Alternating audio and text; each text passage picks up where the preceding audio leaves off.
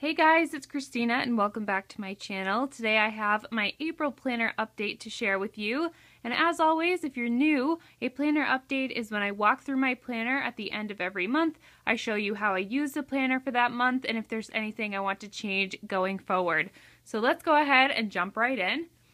First things first, I am still using my Follow Your Heart cover, but I have been thinking about changing it. I think I'm going to change it after I film this video.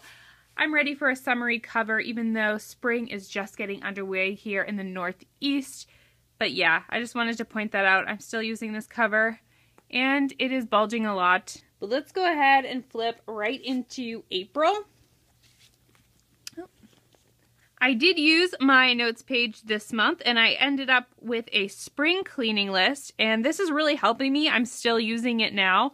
But what I did is I focused on two rooms, my bedroom and my bathroom and the hallway in front of the bathroom. And what I did was I broke each room up into very small sections that I could focus on in a few hours or in a day-long project. So for example, my closet was, I don't want to say a day-long project, but probably 3 to 4 hours it took me to really go through my entire closet, declutter all of the items that I didn't want anymore, and then reorganize the whole thing.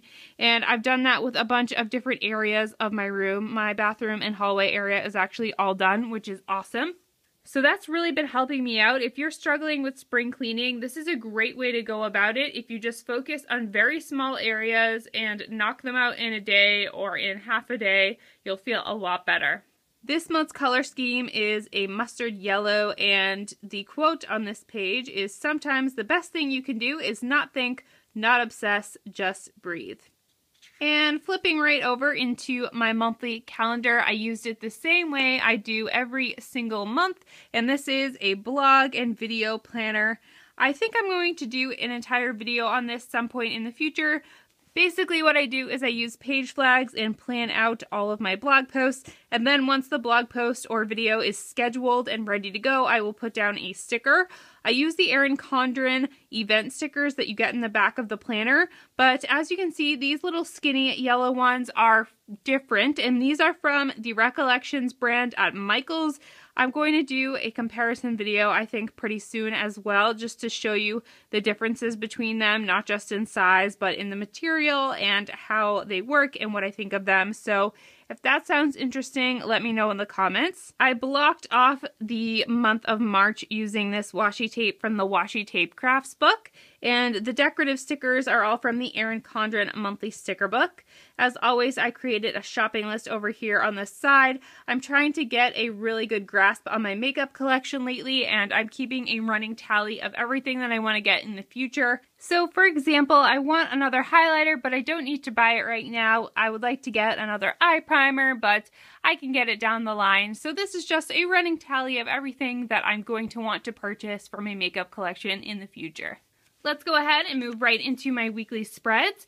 If I have a plan with me for each spread, I will list it with an iCard right at the top. This is my jungle themed spread, and I really love how this turned out. I used the It's a Jungle Out There sticker book and a weekly kit from AlliesPlannerHood, and I think it came out really well. I also want to mention quickly that I have been working really hard to have really detailed and easy to use description boxes in each of my videos for you guys. So if you ever wonder where I get a sticker, make sure to head to the description box. I list the shop name, I have a link to the shop, and I also have a link to the haul video where I got the stickers, so you can see the entire sheet of stickers there. So make sure to check out the description box. I work hard to make sure they are easy to use for you guys. Going back to my jungle theme spread, I think it came out really well. I love the colors together. They worked well with the monthly colors, and it just looks super cute. This was in celebration for my nephew's birthday, and I think it came out well. Moving right ahead, we have my spring birdies theme, and this is definitely my least favorite layout of the month. I really don't like how these side columns came out, but I'm not mad that I did it, because here's the thing about planning. We can change up our styles at any time to see if we can find something that works better for us. Sometimes it's going to work better, sometimes it's not, and that's completely okay. So I'm glad that I gave it a try, because now I know that I don't want to do that anymore. I still love the bright colors, and I love all the little birdie stickers, so this wasn't a complete loss, it just wasn't my favorite spread. Moving right along, I have my rainbow spread, which is definitely one of my favorites for this month. Rainbow spreads are a great way to use up stickers from kits, and they're also super easy to put together because all you need is a bunch of different stickers. They just have to be from the right color family. I also used a lot of washi tape, which has been one of my goals lately, so I have washi separating each day. I created some full boxes out of washi, and then I used washi whenever I had sort of a white space look, so that was awesome. Rainbow spreads are always going to look good, so even if you don't have matching stickers in each of the colors, it'll still look great in the end. And finally, I have my shabby chic spread, which unfortunately I don't have a plan with me video on. I was hoping to film a plan with me, but I just didn't have time, and wouldn't you know, this is my favorite spread of the month. I think it came out so beautiful, and I'm really sad that I don't have a video for it. But let me go ahead and tell you a little bit more about this spread. All of the decorative stickers come from my Pipsticks subscription. I've tried to find it on Amazon or online anywhere, and I haven't been able to find it, but I will try to find something similar and link it for you guys below. The weekly kit is from AlliesPlannerHood. It is the Dreaming and Daisy kit, and I absolutely love it. It is so beautiful. It has a gorgeous floral background, and the colors worked perfectly with the April monthly colors. Of course, I added in stickers from other shops. My hydrate is from Lindsay Paper Co.